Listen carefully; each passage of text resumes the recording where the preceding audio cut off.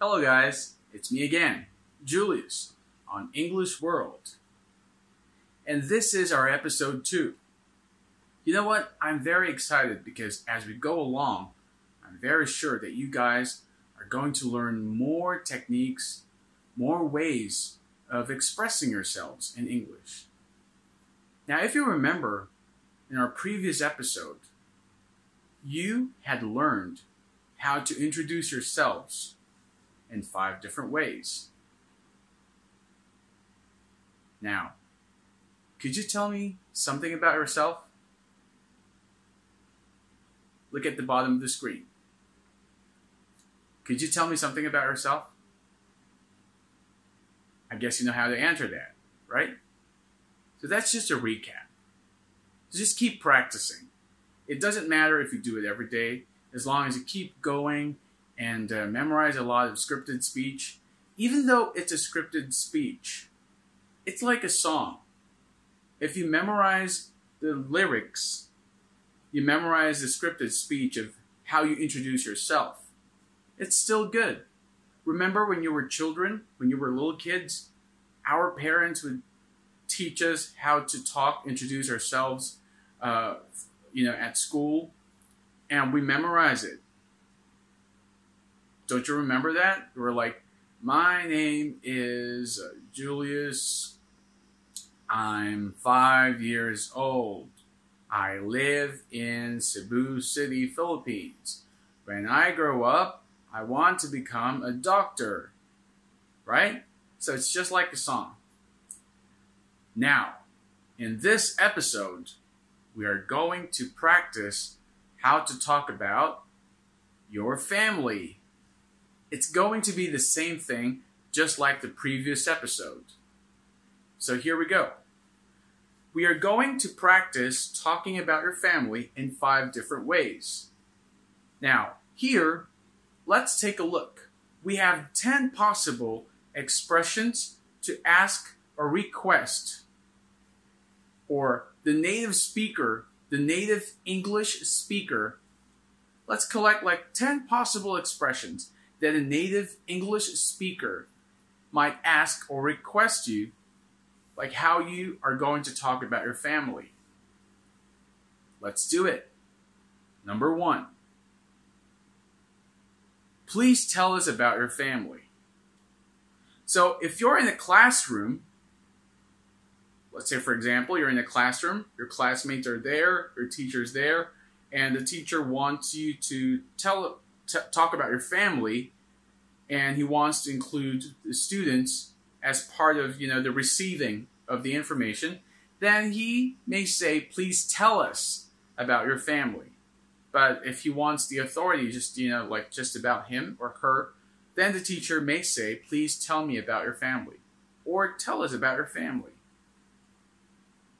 You understand that? Take a look at the bottom of the screen. Please tell us about your family. Please tell us about your family. Be familiar with that sound. Number 2. Tell me about your family. See that? Now it's just a teacher asking you or requesting you to talk about your family. If it's like a job interview or maybe another situation, not in a classroom, it still is very applicable. Like, tell me about your family. Or just your friend. If you're trying to get to know someone, it's very useful to say this expression, tell me about your family. It's just saying, please tell me about your family. Just without the please. You don't really have to say please all the time. You can say it, you can be soft-spoken or say it gently to the person you're talking to. Or, that person may be saying it to you in a very polite way. Just, with the right tone. Just saying, tell me about your family. It can be, tell me about your family. Just be familiar with the sound. It's very important, guys, that you know what the native English speaker is going to say at you. Say to you, say back at you, Okay, now let's go to number 3. Tell me all about your family. Tell me all about your family. Look at the bottom of the screen. tell me all about your family. You know, they may put, please tell me all about your family. So just be familiar with that sound. Tell me all about your family. Okay, now let's go to number 4. Let's say we are a group and we would love to hear your story or your information about your family. Then I can say, tell us about your family. Tell us about your family. Tell us about your family. Be familiar with the sound. Now, next one we have tell us. Oh no, we have why don't you talk about your family? Why don't you talk about your family? Hey, why don't you talk about your family? See, it's asking why, but it's actually a request. Like, tell us about your family. You know, want to share some stories about your family, especially when you're trying to make friends with new people, or if you're at school, or for children watching this episode, you can tell your friends or your American friends or English-speaking friend, like, you know, you may get that kind of a request. Like, hey, why don't you tell us about your family? Or your teacher might say that, like, you know, why don't you tell us about your family? Okay, next one we have, why don't you tell me more about your family? So just be familiar with that sound. Why don't you tell me about your family? Can you tell us something about your family? Why don't you tell me more about your family? Just more information about your family. For example, your mother's favorite food, your mother's favorite color, your father's favorite dish, favorite sport. What else? Favorite book? Do you have sisters? Do you have brothers? How old are your sisters? How old are your brothers? What do they like to do during their free time? Their hobbies, favorite color, favorite food. Do they like traveling? Do they like watching movies? Stuff like that.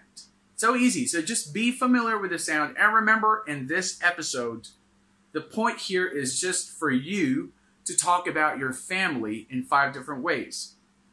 And don't worry, after the 10 possible expressions that you might hear from a native English speaker, all you need to do is just talk about your family. And we have 5 styles here. Now, as we continue, we have number 8. Now, we're going to be using could. It's very polite, you know, because it goes like this. Could you tell me more about your family? Or we have, could you tell me about your family? Could you tell me about your family? Okay, then you can also say, could you tell me about your family? And we have, could you tell us about your family? Could you tell us about your family?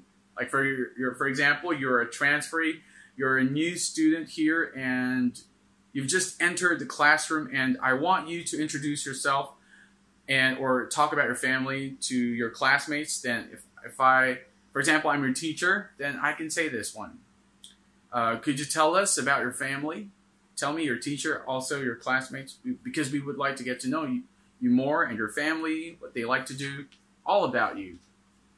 Right? So it's so easy because the focus here is just about you. From the previous episode, it was about you introducing yourself, talking about yourself, your likes, favorites, all about you, your age, your location, what city you're in, or where you're from.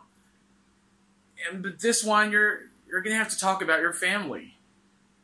Next one we have, number 10, you've got a family, right? Now this is a little bit advanced, but I need you to learn this one because you never know. Maybe after this year, you could be traveling in America, in the U.S. or in the U.K., in Australia, in Canada, and you just encounter a native English speaker, or even, you know, like me, a Filipino who's fluent in English. They could be using this kind of expression, like, you've got a family, right? Do you mind sharing? Check the bottom of the screen. It goes like this. You've got a family, right? Do you mind sharing? Do you mind sharing? It means tell me about your family. It's the same thing. So you won't have any problems with that. In the future, if you hear that kind of expression, hey, you mind sharing stories about your family? Do you mind sharing stories about your family? It means, is it okay for you to talk about your family? Can you tell me about your family? Could you tell me about your family, please? Please tell me about your family. Tell us something about your family. It's all the same. Different styles, different sentences. But the point is, that person, that native English speaker is just asking you or requesting you to talk about your family. See? You won't have any problems at all. All the same. Just be familiar with the sound. That's the most important part there. Be familiar. What do you mean by familiar? You have to be able to know that sound. Like when you hear it, I know that sound. It's just asking me about my family. Could you tell us? Could you tell us about your family? Could you tell me more about your family? You've got a family, right? Do you mind sharing? You want to talk about your family? It's all the same. Now, let's try style number 1. Are you ready? Now, look at the screen. Here we go. I have 4 brothers and a sister. The eldest is married. He has 3 children.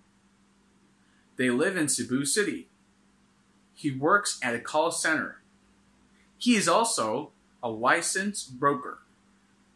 He is 44 years old. He loves biking, cooking, and going out with his family. He's a very smart guy. He is very good at math. Now I'm talking about my elder brother, the eldest brother I have. So, see, it's okay to memorize that. Maybe at first it will be very difficult for you to remember it, but it's like a song. Remember this. Take note of this. It's like a song. You're just going to have to go with it. Just learn how to sing. Be with the lyrics. At first, it will be very difficult to remember it because it's not your native language. But as you keep going, just feel like it's a song. Just memorize it, and then one day it's just gonna come out naturally from your tongue, from the tip of your tongue. It's like, I have a brother. He's 44 years old. He's a licensed broker, and he's a very smart guy, and he's very good at math. See, it's gonna come out naturally. And also the good thing about this one, about this kind of training, is that the purpose is when you memorize these scripted speeches. So when somebody asks you, like, could you tell us more about your family? You've got a family, right? Do you mind sharing stories about your family? The muscles of your tongue, are going to get used to these expressions. So if other people ask you about something, like for example, do you have brothers? Because let's say you've already memorized it and you're kind of natural saying it. It's gonna come out naturally from the tip of your tongue. When somebody asks you, for example, you've got a brother. Yeah, I've got 4 brothers. How old is the eldest brother? He's 44. Yeah, and he works. He's a licensed broker. Kind of like that, right? And you won't have a problem with your grammar because you've already memorized these are like modeled sentences for you, and it's very useful because you may be able to use it in other situations. Like somebody asks you, which city are you in? Which city, or where do you live? Oh, I'm from Ukraine city. I'm from Odessa city, and it's a very beautiful city actually. You can just interconnect this sentence and this sentence, and then you can come up with another way of responding to a native English speaker. See? Because that's a technique. We're maximizing your time, your way of becoming fluent in English in the most effective way. You understand? Okay, now let's continue. The second elder brother, is also married. He is in Manila, Philippines. He works at a law firm. He's going to become a lawyer real soon. He is 43 years old. He loves reading a lot of books and watching the news on the internet. He likes politics very much. He is a very smart guy. He is very good at legal counseling. My third elder brother already passed away. He was 39. He used to work as an IT engineer at a call center. He was a good brother. Now see that? Because I have four brothers, but one of my brothers already passed away. What do you mean by passed away? Like he's gone. Like, you know, another way of saying it, like he's dead. But like dead is like a movie, like somebody got killed or. So let's just use passed away. Could you put it on at the bottom of the screen, please? Passed away. Okay, so he already passed away. Now I'm using here, he was a very good brother. Could we put it here at the bottom of the screen? Because some of you are not so familiar with past tense, right? The tenses of verb. And here, we're not going to waste your time like learning a lot of verbs, like the tenses of verb. We're just going to be making it very practical. Like, why do you need to use these modeled sentences? Because it's very practical. You need to use this every day, and it's just going to come out naturally from the tip of your tongue. Like for this one, my third elder brother already passed away. He was 39. Why he was? Because it's finished. He's gone. He used to work as an IT engineer at a call center. What do you mean by he used to work as an IT engineer? It means before, because it's finished. So I can say something like, I used to work as a dancer at a nightclub. I used to work. Could we put it here at the bottom of the screen? I used to work as a dancer.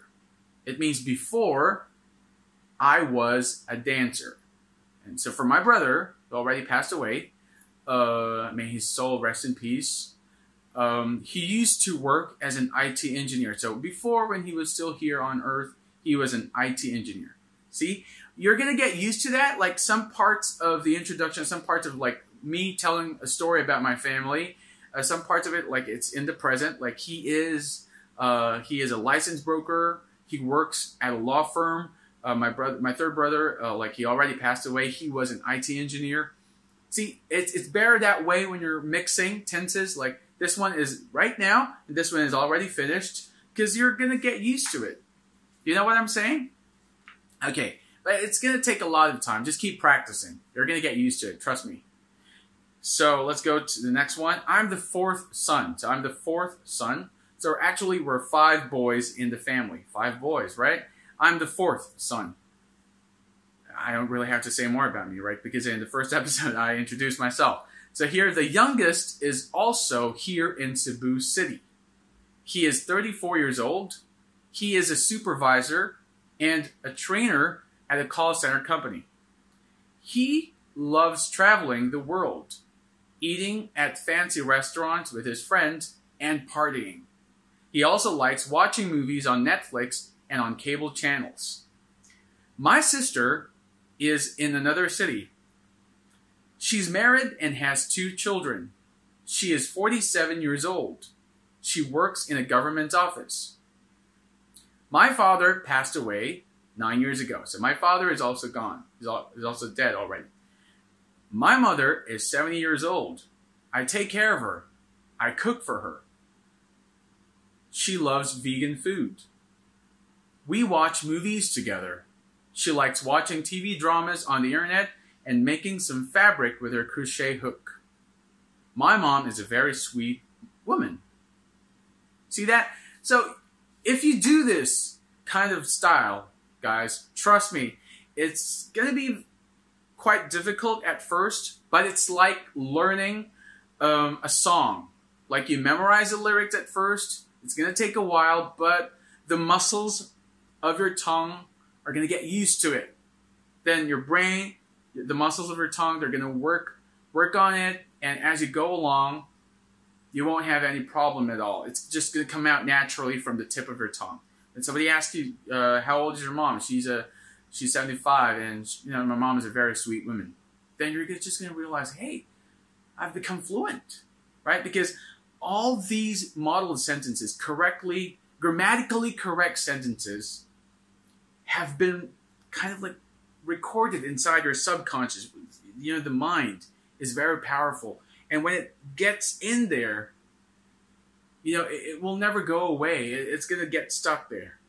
And then one day, when you talk to other native English speakers, you'll just realize, hey, it's just, you know, I'm talking in English naturally. All right? Okay, now let's go to style number 2. The second style. So this is shorter, not too much information. So if I get requested, or if I get a request, or I get asked by a native English speaker, like, could you tell me about your family? Or you've got family, right? Mind sharing? It doesn't matter which style I use. Style 1, 2, 3, 4, or 5. Just like from the previous episode, if you remember. You can just use all of it. The most important thing is that you're familiar with the sound. Like, oh, they're just asking me about my family. They want me to talk about my family. They want me to talk about my brothers, my sisters, my parents. And that's just it. No matter how different those expressions are, like when it comes to the words, the arrangement of the words, the sentences, it wouldn't really matter, because the most important thing there is that you understand, like, oh, they just want me, you get the point. That's it, you get the point. Oh, they just want me to talk about my family. Okay, then here it goes. You have your scripted speech, you have your model in your mind. Like, we have our own styles. You have your own style in expressing yourself. I have my own style in expressing myself. Let's say I like using, well, my family is you know, is very supportive of me, but your style is like, you know what? My family is the best. See, it's kind of like different when it comes to words, but the point is, in thought, it's the same. All right. Now let's go. Let's continue. Okay, I think I've been talking too much. All right, style number 3. Well, I've got a half sister who is the eldest in the family. It's a little bit different. Could we check it here at the bottom of the screen? Well, I've got a half sister who is the eldest in the family. She's married and has 2 kids. She works for the government. I've got 2 elder brothers. The eldest lives in Cebu City. He's married and has 3 kids. The second one lives in Manila. He works there. I had a 3rd elder brother, but he already passed away. He was also great. The youngest works at a call center company. He and I take care of our mother. Our father is already gone. It also means like passed away. Could we put it here at the bottom of the screen? My father is already gone. He passed away in 2012. So see, there are some added information here, but the thought is the same. He is in a better place now. My family is my home. It's quite kind of like a quote there. My family is my home. So see, the more styles you know, the better. It's just like Kung Fu. You guys know Kung Fu? Or boxing, karate, or swimming, or playing the guitar, or playing the piano, or whatever skills you've got there. I know for sure that you, as a matter of fact, have a lot of techniques, have a lot of ways of doing it. Like if you have 2 plus 2 is equals to 4, you may also say 3 plus 1 is equals to 4, right? But you can't just say, oh, it's just 4 plus, and then 2 plus 2, it's 4. You also have to learn 3 plus 1 is 4. It's the same thing with English. You have to be familiar with a lot of expressions, especially from native English speakers like Americans, British, Australians, Canadians. You have to know their culture. You have to know how they say things in their daily lives. Because if you know it, if you understand it, if you're familiar with it,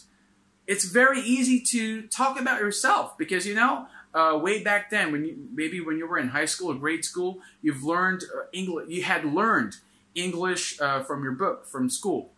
And, you know, you're so excited talking about yourself. You feel like, oh, I can talk about it. But the problem starts when you don't understand what the native English speaker is saying to you. Like, what are you saying? Right? So know their culture, embrace their culture, Be familiar with the sound, their expressions, their accent, most importantly, just the totality of it. Okay? And you're good to go. Now, let's go to style number 4. Check this out. I've got 3 brothers right now. Actually, they should be 4 brothers, but the other one already passed away. I have a half-sister who's married and has 2 kids. They live in another city. I take care of my mother. The youngest brother also helps me take care of our mother. He's a very good younger brother. All of us in the family love to watch movies, surf on the internet, and watch funny videos on social media. I'm happy I have a loving and caring family. They support me all the time. See that? It's all the same. You know, the vibration, the energy is the same. It's like my family loves me. I love my family. My brothers and I, we love watching movies. It's all the same. But, you know, but some of you guys, you confuse yourselves by saying, what is he trying to say? Because you're trying to catch what the native speaker is telling you word for word, word for word. It doesn't have to be that way. You just have to get the thought and be familiar with the sound. Now, you might be thinking, why does Jules keep on saying, be familiar? Because that's the way it is. You know, you have to be familiar with the sound.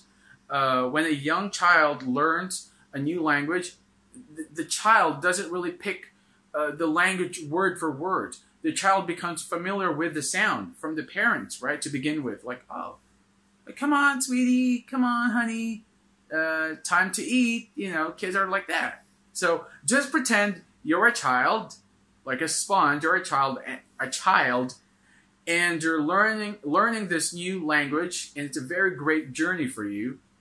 That is the most effective way in becoming fluent in English. All right, now let's go to the next style. Here we go, style number 5. Well, my family right now are my mother, brother, sister-in-law, and her daughter. My other brothers have their own families already, but we live in the same city. I have a half-sister who lives in another city. She's happily married, and I know she's very content with her life. See? So it's a little more advanced here. Just be familiar. Okay, shall we continue? Just check out the screen. It's right there.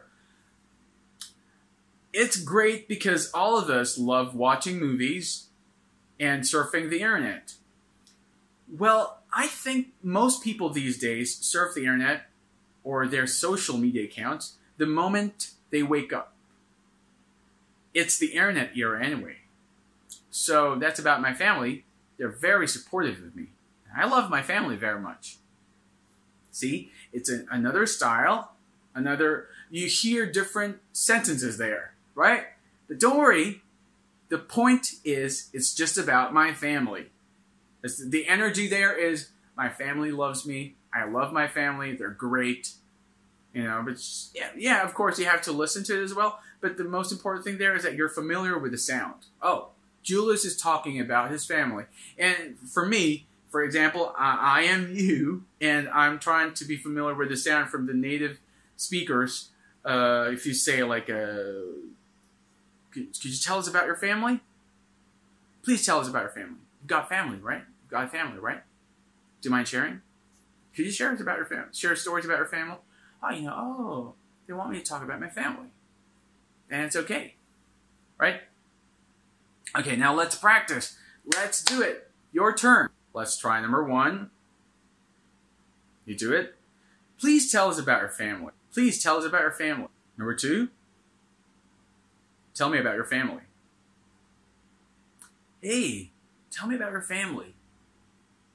Be familiar with different sounds, different tones, and the mood. Like, tell me about your family.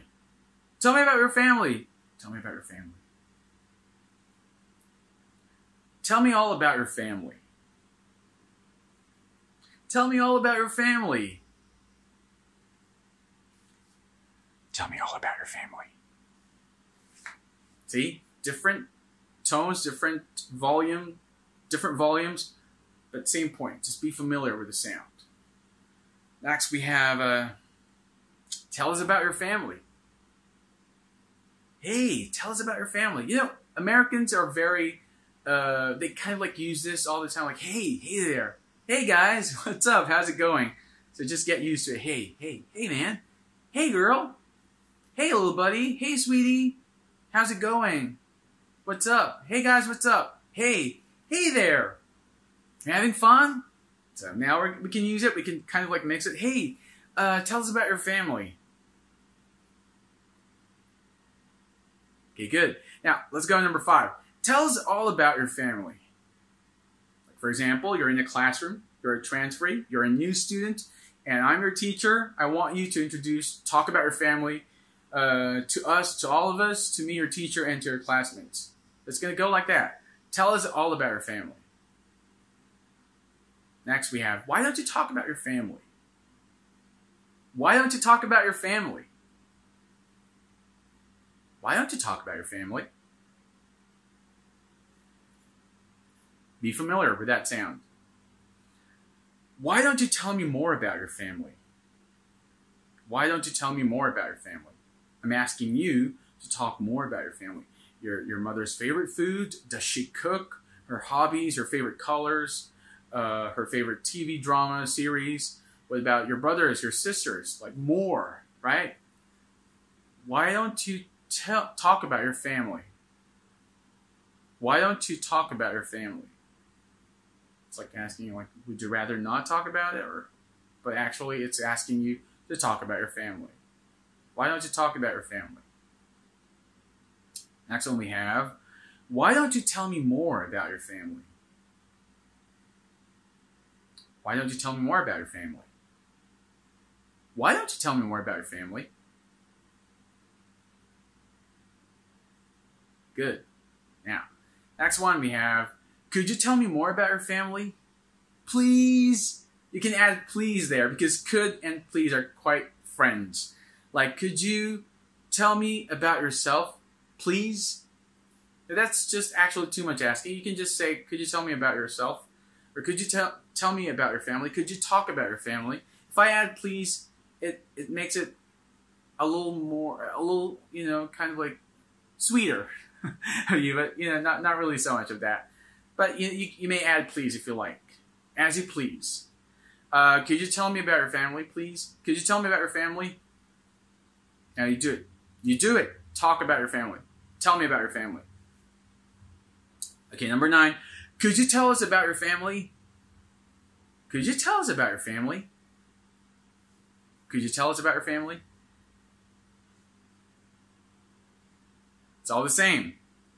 You may choose from style 1, style 2, style 3, style 4, and style 5. Or if you have more styles in mind and you compose it, just make sure it's grammatically correct. Or if you've been watching Hollywood movies, American movies, English movies, and you're familiar with the sound, the grammar, the kind of expressions they use everyday lives, their daily lives, just, you know, it's so easy. Just copy it. Just mimic, copy. Just don't be, how do you say this one? Like, do not make sentences from your language and then trying to translate it in English. It's going to sound very strange. So if I were you, you know, it's better to just copy, mimic them. Just like children, you know, how they learn, how they become fluent in a certain language, it's because they listen. Okay. And number 10, you've got a family, right? Do you mind sharing? Or sometimes you can hear people, native English speakers, they might say something like, why don't you share something about your family? Why don't you share with us about your family stories? Why don't you share with us your family? You tell us something about your family. It's all the same, right? So easy.